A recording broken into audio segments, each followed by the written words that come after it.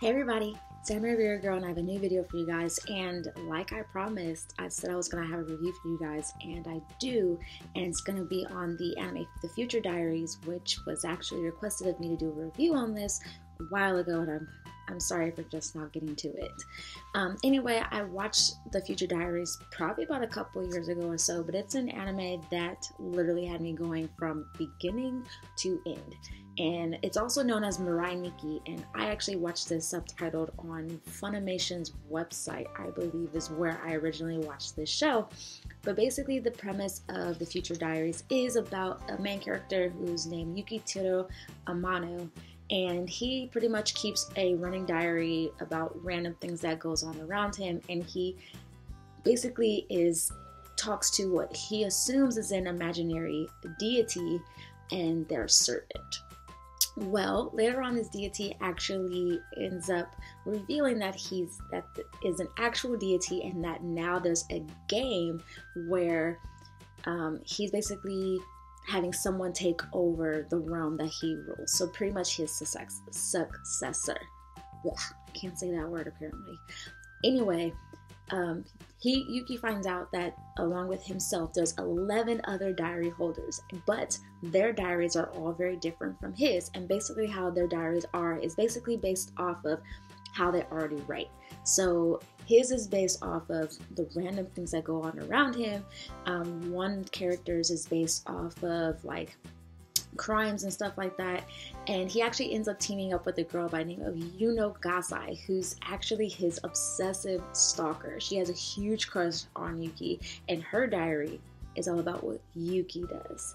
And basically what Yuno decides to do is she decides to basically make sure that Yuki survives to the very end, to make sure that he actually wins.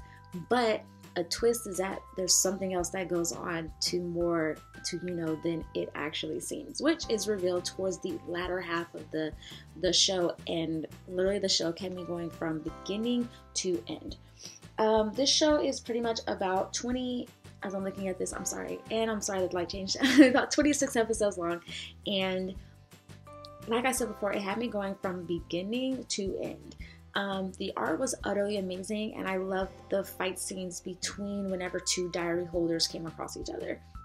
And basically another thing about the show is that when it comes to the diary holders, they don't know who's a diary holder and who is not, and the only way that it's revealed is if you're within range of another diary holder. Then you kind of know who the other diary holder is and whether or not another diary holder has been killed. So basically the premise is to kill off everybody else, and the last one standing is the one that becomes god of this new world, or god of this realm. This show had so many twists and turns, and Yuno is utterly... Oh, the light changed again. And I raised my hand. Anyway, the light. Yuno is very, very crazy.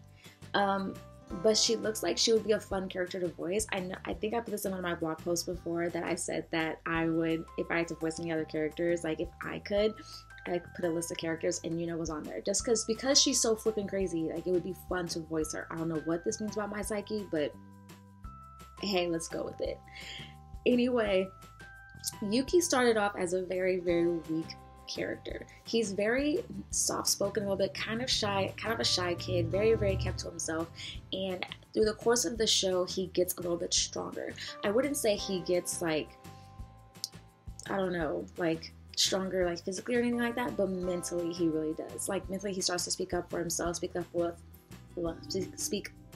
up for what he believes in, and he very much so starts to try to protect others whom he deems he should protect. And a lot of them he's protecting from Yuno, because he starts to realize just how crazy this girl is, and he wants to protect other people from her wrath. So but he still is very like that soft-spoken kind of a character. So I started off liking him, and then throughout the course of the show I started to like him a little bit more. As far as for Yuno is concerned, I started off really thinking, or already knowing, that she was kind of crazy, and then of course through the course of the series I started to realize that she's very, very crazy. There's even a particular scene, for those of you guys who have seen this know what I'm talking about, where one of the characters says, well then go ahead and kill me, and she, goes, okay, and then pulls out a gun from nowhere and is about to shoot this character, and Yuki's like, what are you doing? Like, don't do this. But that just shows just how crazy she is, that she has like zero remorse. She's just gonna do it. She doesn't care. She's gonna go for it. But overall, if you have not seen this show, you need to utterly see it. At this point in time, I'm not for sure whether or not it's dubbed. I know I watched it subtitled, and the subtitle was utterly amazing, but definitely check out this show. As you can see, I didn't say any spoilers because I don't want to do that for anyone who has not seen the show, but just watch it.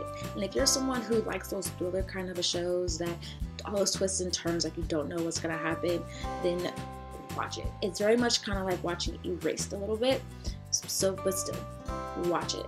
Please watch this show, and you will not be disappointed in this show at all, because there's, like I said, there's so many twists and turns that you think one thing's gonna happen and something completely, utterly different happens. So yeah, check out the show. Anyway, I have another video out for you guys on Wednesday. It's probably going to be another, as soon as the light decides to change, I guess we'll go with this. It should be another discussion, and I'll probably do another review for next week. I'm going to try and see if I could do at least one review a week, whether it's going to be on an anime I've already seen or a manga I've already read or anything like that. And of course, comment down below anything you guys would like me to read and or watch. So yeah, or anything else like me to discuss. That's here. I'm gonna try and start posting my blog more. So yeah, give this video a thumbs up if you've seen The Future Diaries or Mirai Nikki. They're called by both names. Or if you plan to watch this show, or what you thought of my review. So give it a thumbs up if you haven't already. And of course, also, subscribe as well if you haven't already, and enjoy the rest of my videos that I have on my channel. Alright, thanks so much, and like always, I leave links down below to all my social media accounts, so feel free to check them out and also follow me on there. And yeah, thanks you guys so much.